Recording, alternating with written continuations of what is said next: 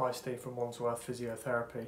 We've been talking about improving the function and health of the knee, and another obvious muscle to strengthen to improve your knee function is the quadriceps, so the muscle at the front of the thigh, and in particular the vastus medialis muscle, which is on the upper inner side of the knee.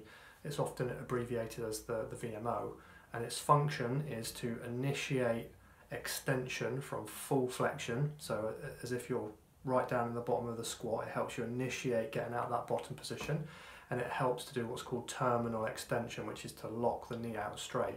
And there's a couple of key exercises that you can use to strengthen the VMO.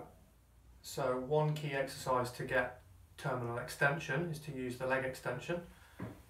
So you can use a bit of TheraBand tied around the foot, or you can use the leg extension machine in the gym,